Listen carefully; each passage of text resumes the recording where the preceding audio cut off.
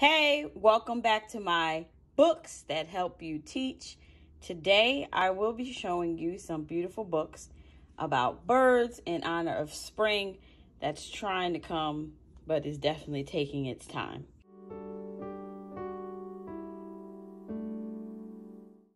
So, the first book is Nature All Around Birds by Pamela Hickman, and it's illustrated by Carolyn Gavin. I have already showed you the nature all around trees. I will say that I will in the future be adding these books to my collection. They are beautiful and what you learn from them are awesome. Let's check it out. When you open this beautiful book up, the first thing you will see is your contents. You will learn about how birds and the four seasons work, about their home life, some bird watching, their beaks, feathers. The best thing I do like about this book is that it definitely comes with a glossary in the back, so you know what words you can teach your child while reading this book. There's also a beautiful project that you can do in the back, making a bird feeder so you can watch some birds this spring. The next book is A Peek at Beaks, Tools Birds Use. This is by Sarah Levine. In this book, you will learn about how birds use their beaks.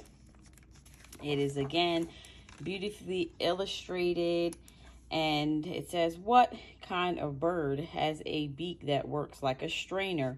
And it's relating their beaks to things that we actually use in our homes or outside.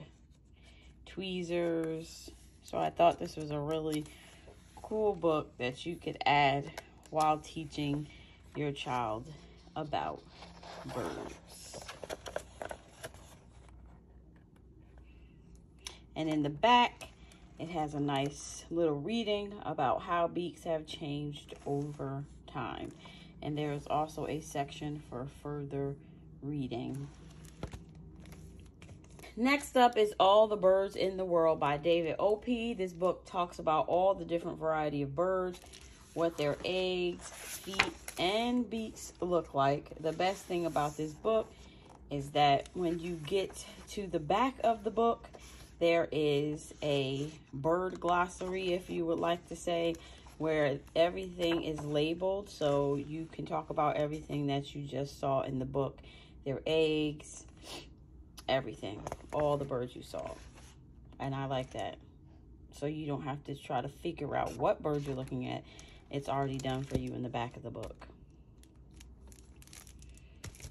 And the last book, this is no stranger to the homeschool world, as we already know.